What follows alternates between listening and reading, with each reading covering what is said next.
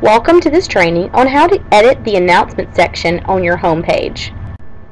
In Real Life, you have the ability to edit the announcement area on the home page, which we recommend that you do very frequently. This is very easy to change. You'll just scroll to the top of your website and click Event Manager under the Welcome message. This will take you to your Event Management Center. And the Event Management Center will be under the Event Center tab.